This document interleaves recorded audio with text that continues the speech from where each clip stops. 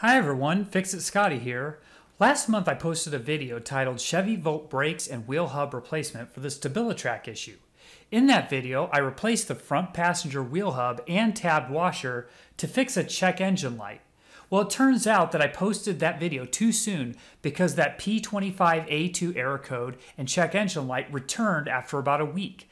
I considered taking that previous video down, but a Chevy Volt tech told me that they would have replaced those parts as part of the fix as well. So the information I gave in that last video is accurate. I just missed one additional part. So this video shows you how to replace that last piece of the system, the ABS sensor. So hopefully that will take care of the problem for good. So stick around and find out how I did it. Okay, let's start with the preparation here. First of all, the part which I bought, which this is the ABS sensor, and it also includes the cabling that for that sensor, and the part number here is 39124497. And again, this is for the 2016 Volt, so I guess that'd be the Gen 2. I don't know if that is same for the 2017-18, but same prep work that I did in the first video. I chalked the back wheel for safety, and I just jacked up the passenger side and removed the wheel. I didn't put it on jack stands because this will be a pretty quick fix, I believe. So the ABS sensor, if you watch my last video, is actually inside. So we replaced this hub, right, this piece here. We also did a full brake job on the last video. But I don't have to take all this apart again to get to this hub because the sensor, you can access it from the back side here, so this should be a much quicker operation.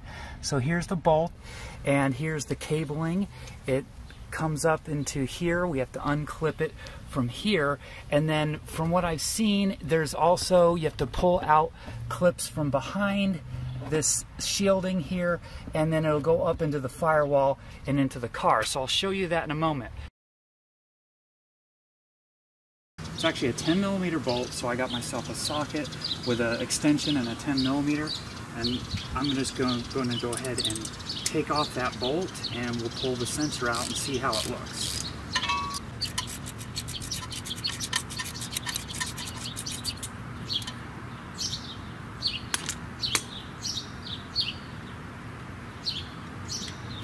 Okay, here's the bolt,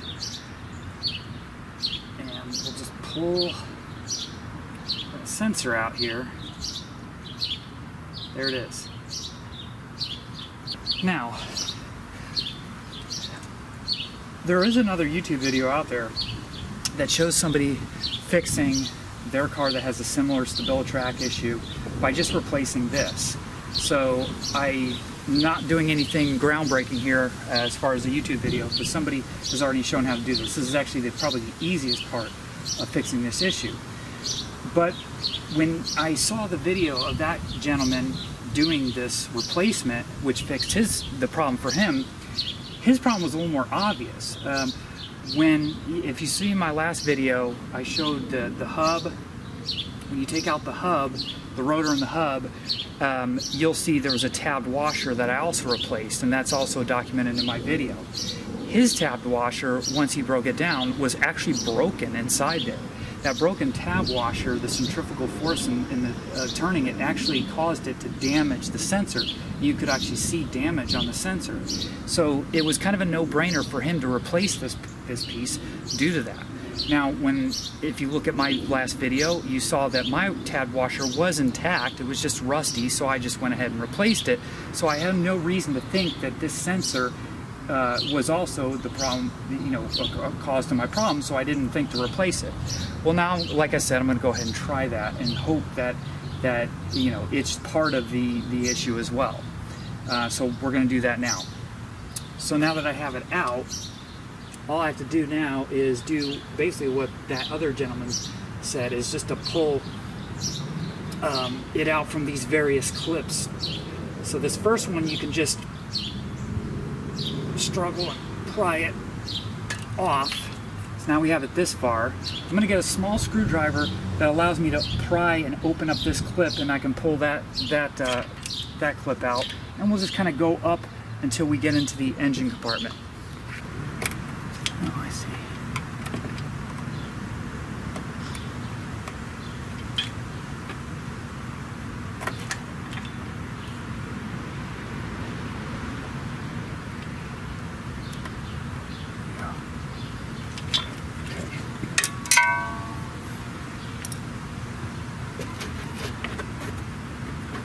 Okay, so the next clip is behind here. I think it'd be good to take this body clip out to give this panel a little more wiggle room. And it looks like we do that with a little, yeah, these look like torque screws. So I'm gonna get my torque screw set, see if I can take that out. Two different ways you can, torque screwdrivers you can use. I've got this Craftsman T15 torque screwdriver. It's a little on the small side, and I can't really get a whole lot of purchase on this screw to turn it out. So I'm going to go with I also have a set of these Torx 3/8 bits for a socket wrench, which probably will go better. So I'm going to go ahead and try that.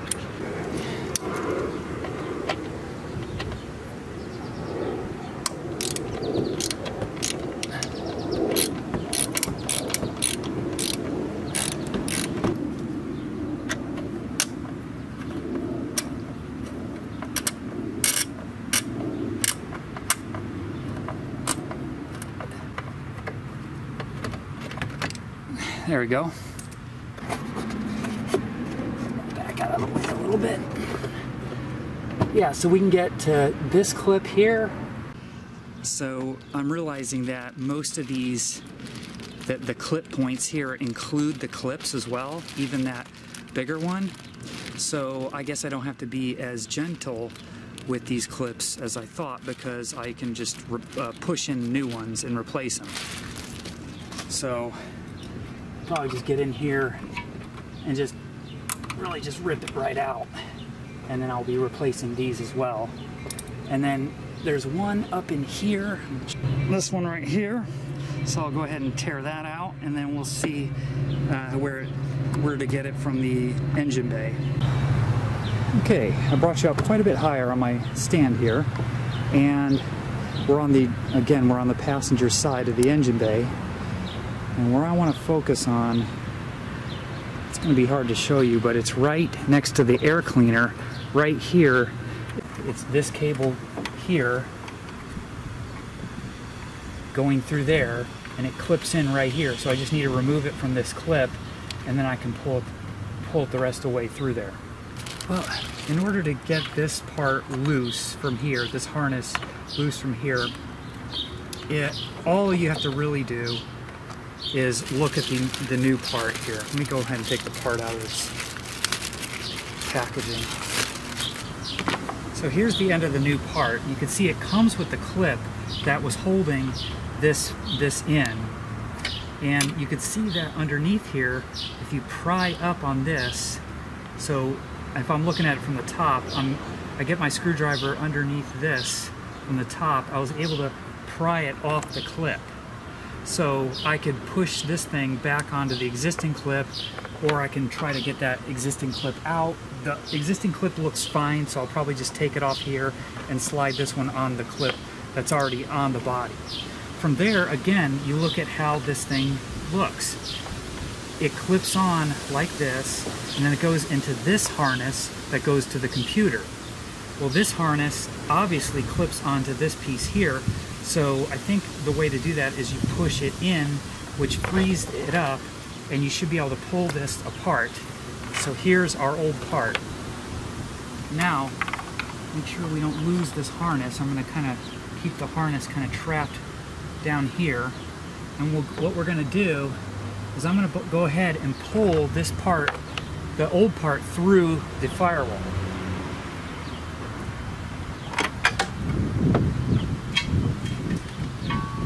Alright, so here's the old one, and now we're going to go ahead and just feed the sensor end of this back through here where it came. I think it would almost fit through there. Well, yeah, it does. Yeah, this fits through. So either way, whether you feed this up from underside or feed this down just go ahead and feed it down, and then we'll go ahead and clip it together.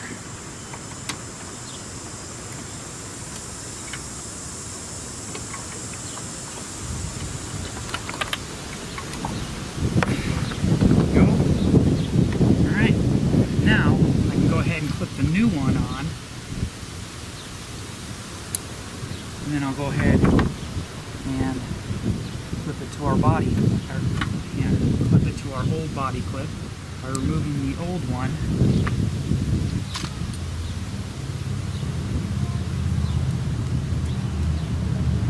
Remove the new body clip and clip the new sensor on the old one.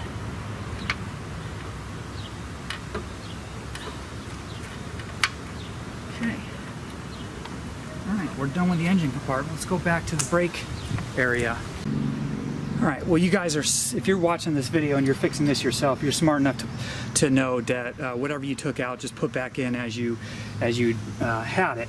The only thing I'll just tell you beforehand is just that you don't need to be nice to these clips. We can just go ahead and brute force just yank the old plastic ones out, because, like I said, we don't. The new one comes with all these clips, and so we'll just be putting all new ones in. So just use brute force, and you can just rip these clips right out of the metal. And then we'll go ahead, like I said, and just get all the same sensor locations clipped in as they were before. There. This one was here.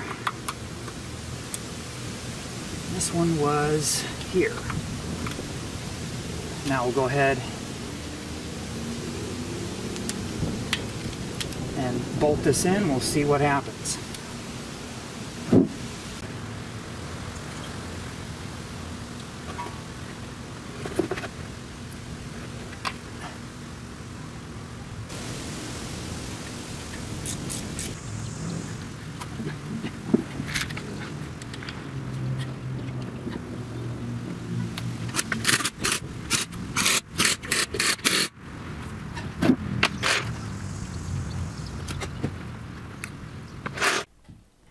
Now for the follow-up.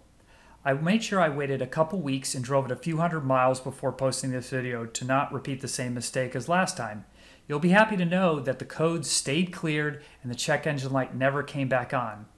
In addition, I took it to the state inspection office and it passed there as well, and I got my new sticker.